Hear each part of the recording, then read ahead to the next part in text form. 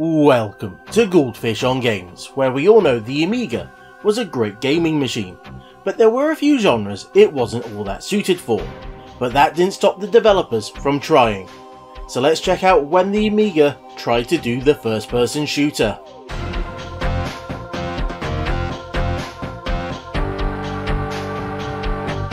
For this list we're going to be looking at Amiga first or exclusive games. So ports are out, as I want to show off what the Amiga devs could really do. And this is just a few of the many games that were released, and these are ones that I have played in the past. So let's check them out, roughly moving from the least to the most advanced. Which means we have to go back to the Amiga 500 and its game Death Mask. Now this was developed by Apache and was published by Alternative in 1995. And this was their first proper project, having only done ports before this. The first thing that you'll notice is that you're actually playing with half the screen, as this is a game that was designed around 2-player action, which is quite surprising when most of the games will struggle to draw even a single player. The reason for this is that really it's just a modified dungeon crawler, as you don't freely move around, instead you rotate at set angles and move in large steps. It's a bit of a difficult one to really call an FPS, but it does share all those gameplay features from the genre, even if its technology was significantly old at this point. And because of this, this game can be quite clunky to play as well, as you can't easily move out the way of attacks, so most of the time you just have to sit there and tank it and hope that you'll kill them first. Thankfully, there is a range of weapons that will make taking them down much quicker. But you start each level with that basic gun, and you have to recollect them all in the level.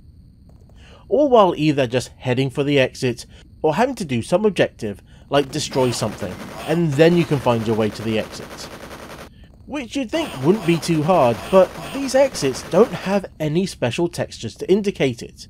You just walk down a dead end and it goes, "Hey, you've completed it." Now this was one of the earlier shooters that showed up on the Amiga, and so for a while it was absolutely everywhere. And I think mostly because it's one of those games that look great in screenshots, but in motion, well, at least the amount of motion that it has, it's not that good.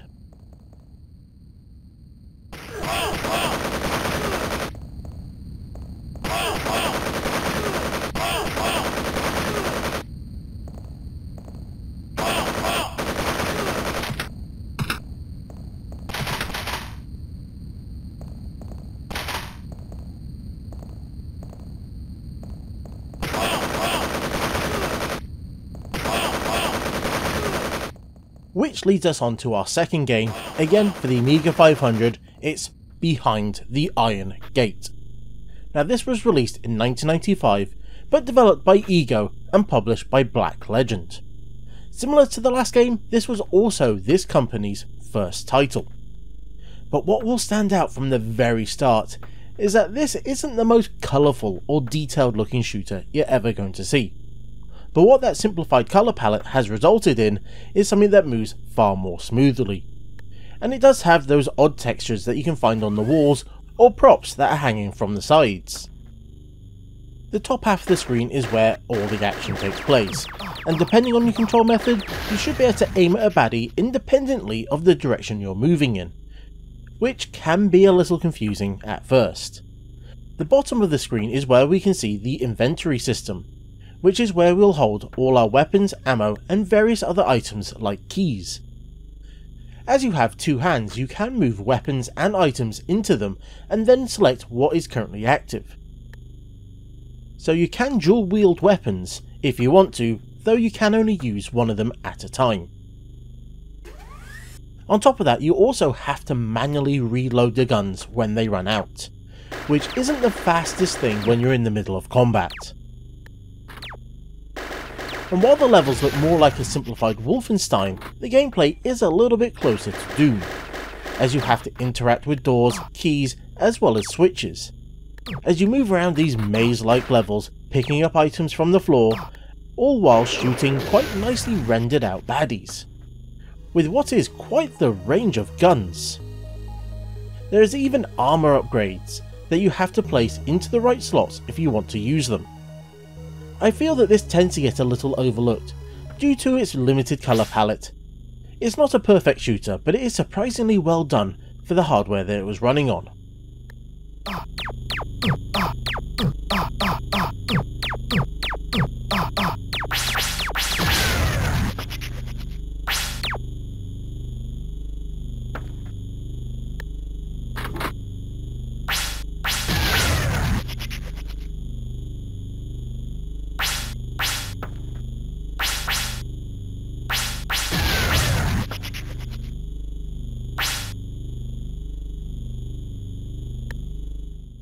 Gloom is where we get to straddle the Amiga 500 and the A1200, as the first release was AGA only, but the deluxe edition changed this so you could run it on an A500 if it just happened to have 2 MB of RAM and was upgraded to a 6820 CPU, which, to be honest, I don't think was all that common. Development duties were handled by Blackmagic with Guildhall Publishing, and this was also released in 1995. At this point we might as well name 95 as the year of the Doom clone. And the developer went on to make, well, more Gloom games. This is easily the most advanced looking game so far, with it being fully textured map and having some fancy features like translucent textures, to having walls that are angled and animated so they can move and spin, all while you're able to freely move around the environment. But it is still limited with its height. So even if it can do some creative things with its level design, its gameplay is still rooted in those older maze shooters like Wolfenstein 3D. The game does throw a whole range of baddies at you, and in some quite decent numbers as well. And if you've got the option enabled, they all give up in amazing fashion. Now, depending on which version of the game you play, Gloom or Gloom Deluxe, you may or may not have a visible weapon.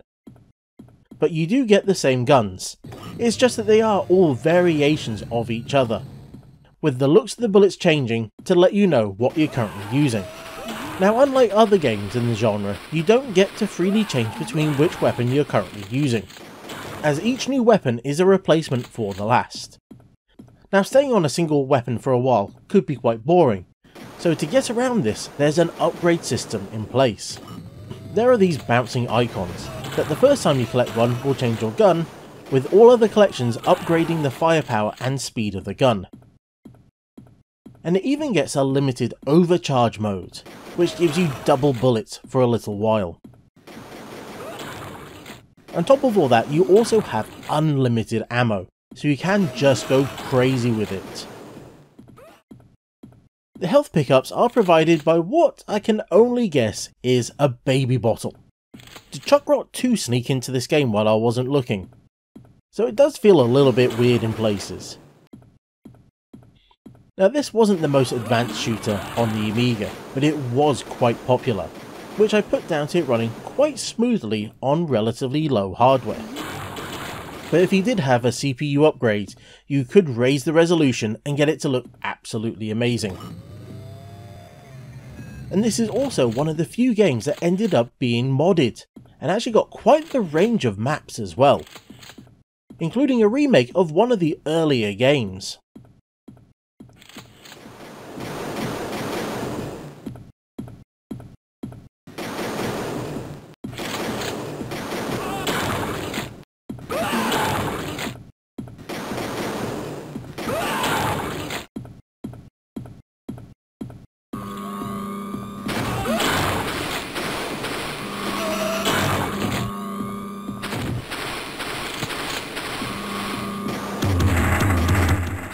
All that Gloom brings out the fears in us, which is another game for the Amiga 1200.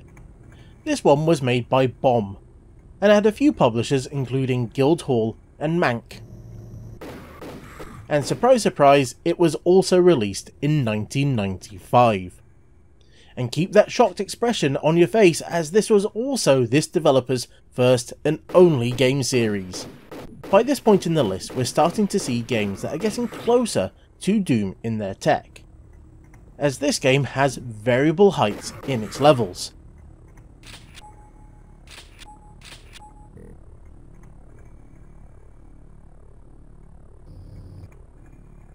But the view distance has suffered quite a bit to make this run smoothly, which on a relatively stock machine isn't amazing, but it doesn't take much to bring it up to a decent speed. As with some of the previous games, this also has options for tweaking the graphics, with scaling and turning off some of the features being the big ones, but it also has this dithered mode, which I've not yet decided if it's meant to improve things or not, as I think it makes it look a little worse, but I don't think it's actually improved the render times any.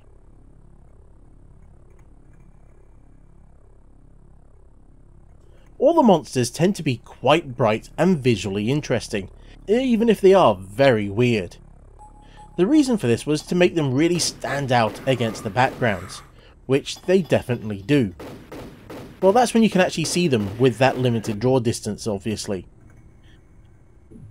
But these things also have a very limited number of frames, and will always be looking at you, which feeds into the very aggressive behaviour that they have, as they will often start shooting at you before you've even spotted them, which includes being half covered by doors and walls, as they will be waiting to shoot you as soon as that door is open enough for them to do so.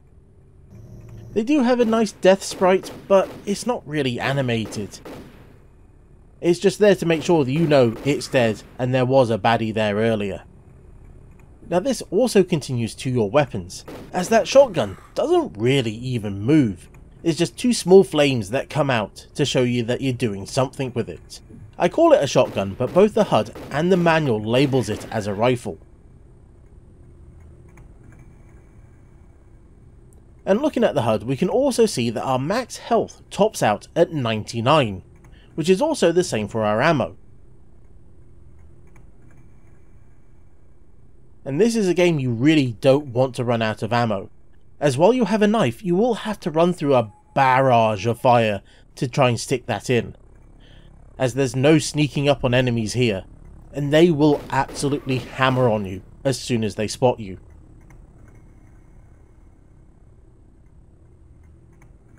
The HUD also shows the number of lives we have, as this has a life system where you have to collect these 1-ups in the level. So you better be careful and on the lookout for extra ones if you want to get anywhere in this game, as it is brutally hard in places.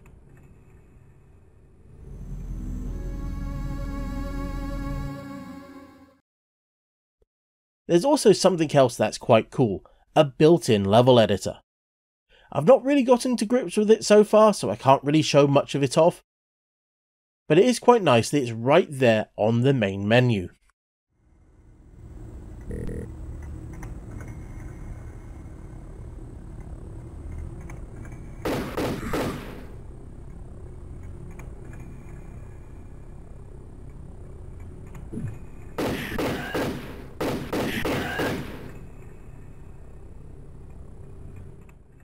As I've done a full video on Alien Breed 3D before, there'll be a link in the description, let's instead check out its follow-up, Alien Breed 3D 2 The Killing Grounds, which was made by Team 17 and published by Ocean in 1995. Wait, no, 96.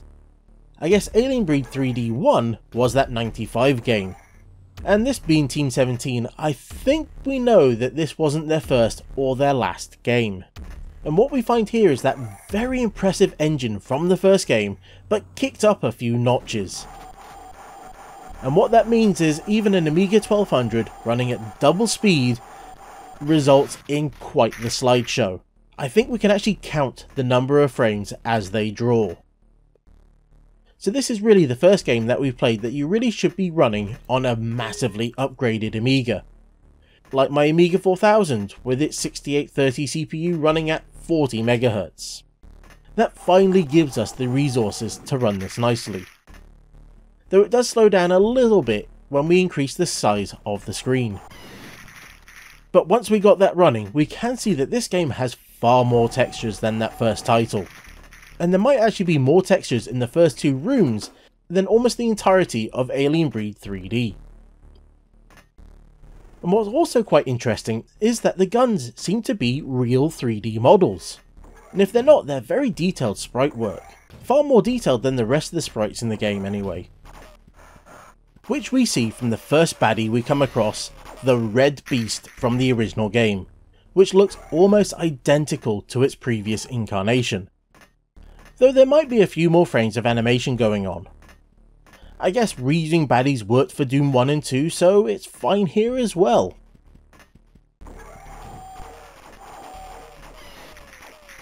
Alien Breed 3D and Alien Breed 3D 2 was where we started to see that corridor shooter style gameplay come back. We have keys, switches, doors, and even water. Though some of those things weren't around in the earlier levels for the sequel. But what we did get is a whole bunch of very fancy lighting effects. And just look at these lights with the coronas and the rays going on. They look amazing. But the first few levels are you moving around this spaceship, so it's mostly metal corridors, which isn't the most interesting of environments. As you have to keep opening blast doors and trying to take on quite a large number of baddies. Thankfully the health system is quite cool, as you aren't limited to 100 health points. I'm not even sure what the max health is. There's also an auto map feature, so you can just hit tab to see where you currently are. But it does have one weird design choice, and that is when you get hit you get pushed around, which makes running away from baddies harder than it needs to be, and can even make hitting them quite difficult, particularly if you're getting attacked from multiple directions.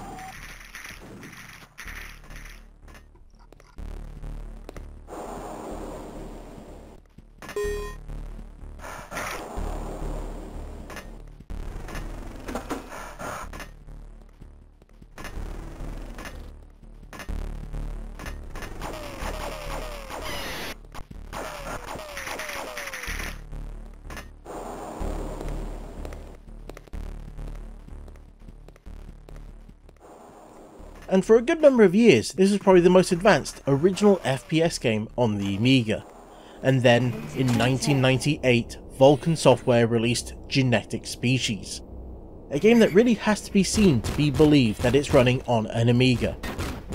And well, it doesn't do all that great on a stock Amiga 1200, but it does do much better if you have a lot of upgrades or an Amiga 4000. As it supports all of the fancy upgrades. Got a retargetable graphics card? Then you can get 16 or 24-bit color. Got a replacement sound card? Then more channels of audio can be used. Got a faster CPU and lots of RAM? Well, frankly, it will use all of those as well, and it will look absolutely amazing in action. This game has all sorts of fancy lighting and texture effects going on. Though I'm not 100% sure this is a fully 3D engine, so I don't recall seeing any difference in the height. That might come on some of the later levels that I've not gotten to, so if I'm wrong, let me know.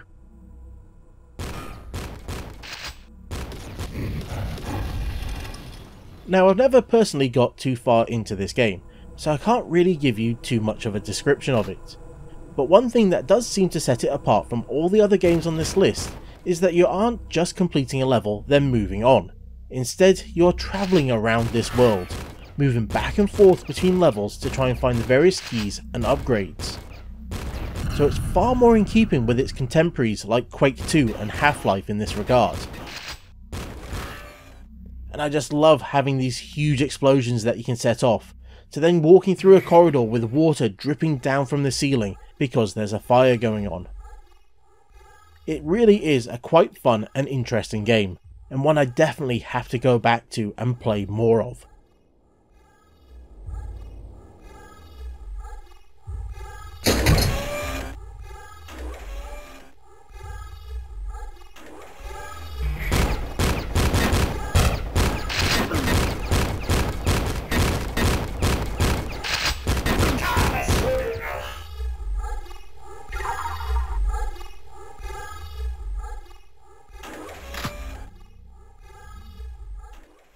And to wrap this up, I also have to give a special mention to a brand new game called Dread, as this is designed for both the Amiga and Atari ST, and not for those massively upgraded Amigas, this is going for a stock Amiga 500, and what they pulled off is very impressive.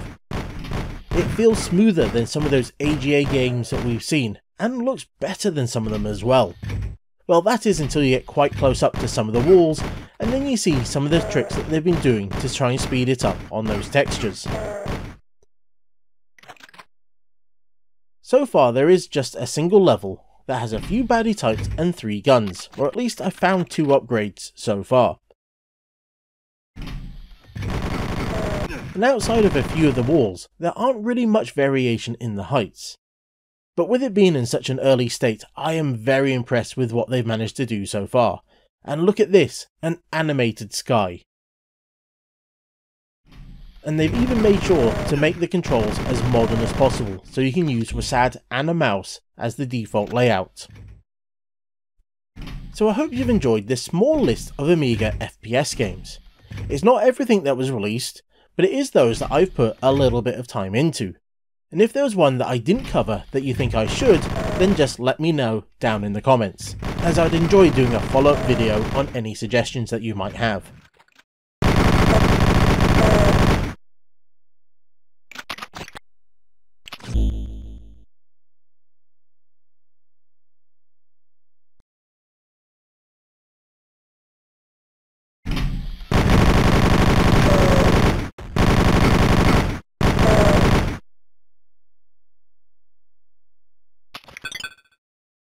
So I think it's fair to say that while some of these games might have technically been more advanced than Doom, gameplay wise I don't think they hit the mark. So until next time, I've been the Goldfish, that was a lot of shooting, and this was Goldfish on Games. Thank you for watching my video, I do hope you enjoyed it, and if you did, you can let me know down in the comments, or you can use those buttons just below, you know the ones I mean. Or if you're not sure yet, then you can check out 2 other videos that I've done that are on the screen right now. So thank you again, and I hope to see you soon.